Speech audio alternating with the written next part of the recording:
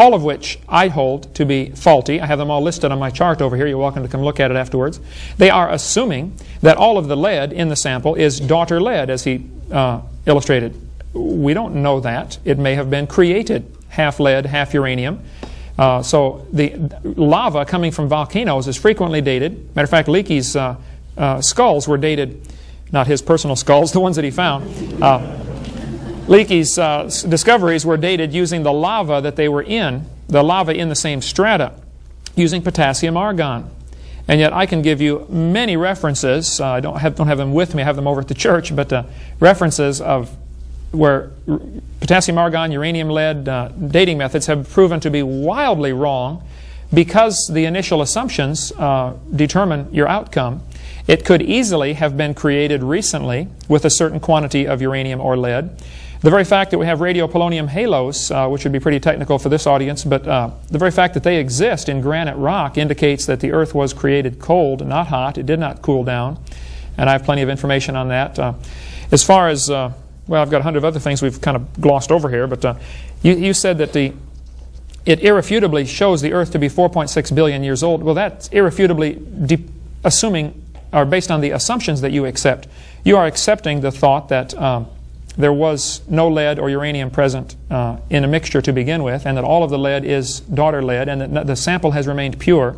I would contend, and I think could easily show, matter of fact, I may have that book with me, where of the 19,000 dating methods done in a survey, they did a survey of 19,000 dating methods. I believe only 1,000 was considered acceptable because the others fell outside of the expected date based on the geologic column.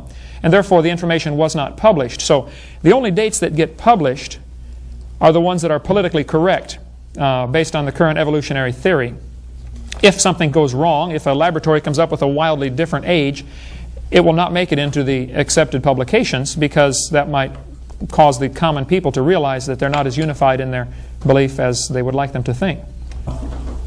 If the stars are billions of light years away, and we do not know that they are, but let's assume that they are, and they may very well be. We only know up to 60 or 100 light years based on parallax trigonometry.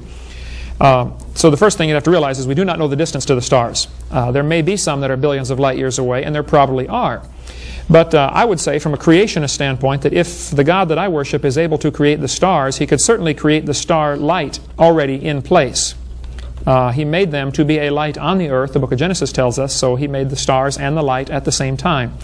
Third thing we need to realize is that we do not know that the speed of light is a constant.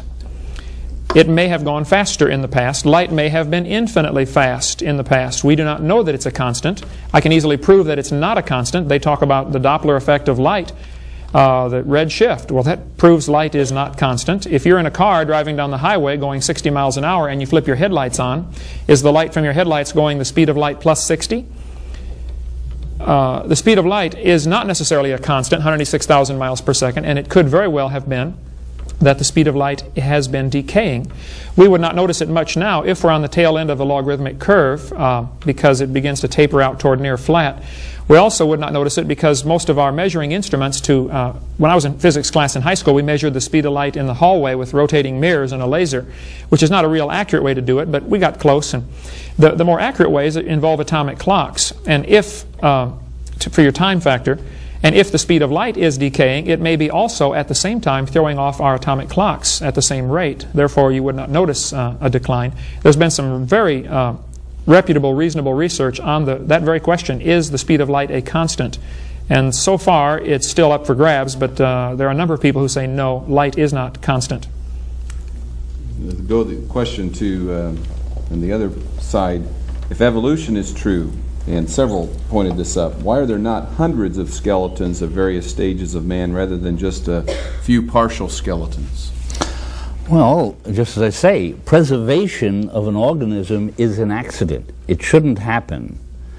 The only time that a fossil is formed, be it human or otherwise, is when the remains are preserved by a catastrophic entrapment, usually in the absence of oxygen.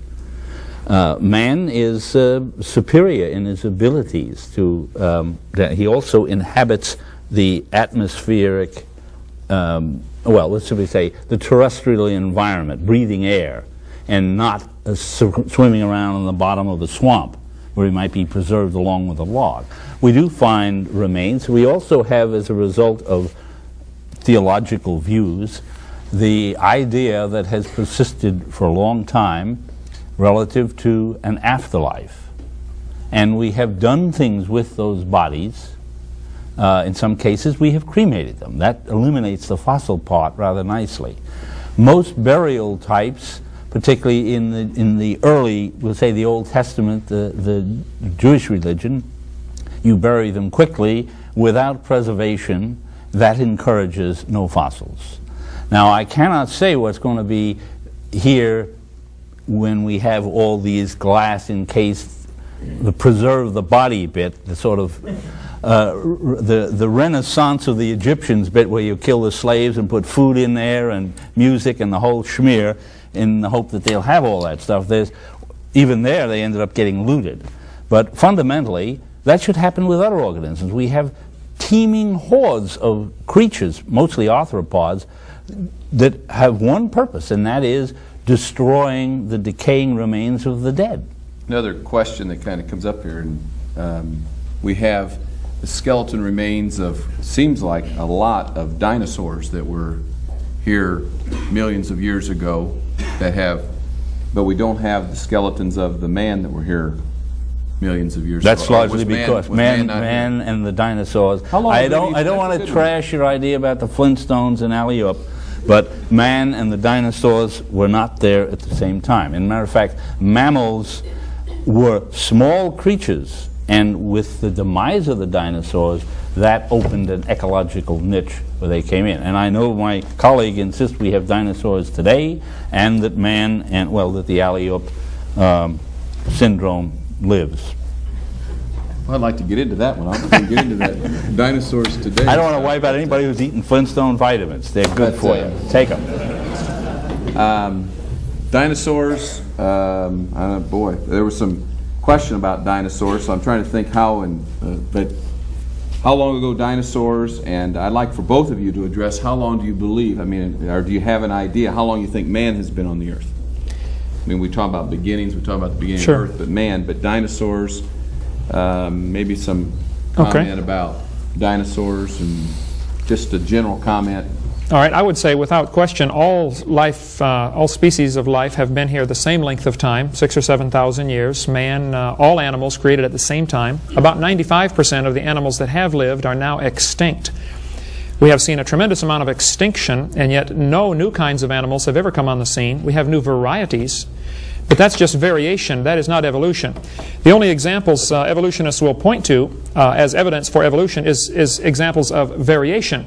Taking two dogs and developing a variety of dogs, and you can do that, there's no question, a variety of cows or corn, but you can crossbreed dogs for the next 20 million years and you will always get dogs. You will never get elephants or tomatoes or bananas. You will always get the same kind of animal. I didn't say that only. I said well, generally. One of the ways in which we preserve large masses, yes. There are trillions of fossils available to study, and yet no intermediate fossils from one kind to another. So it's not that, to me that's a perfect proof of a great catastrophe, the worldwide flood. The top 3,000 feet of Mount Everest, from 26,000 to 29,000, is all sedimentary rock containing millions of seashells and water-dwelling creatures. So the Earth definitely was... There's another hour. Worldwide flood. No question. The worldwide flood explains the fossils, why there are so many of them. What's a cubit? he's heard Bill Cosby too, hasn't he? I know that one. Yeah, right. Bill Cosby, straighten that one out. So the creationist explanation of fossils is very simple. I agree they have to be preserved in the absence of oxygen, and a worldwide flood burying them in hundreds or thousands of feet of sediment would quickly cause the formation of fossils. Wood can petrify in good conditions in 30 to 50 years. There have been petrified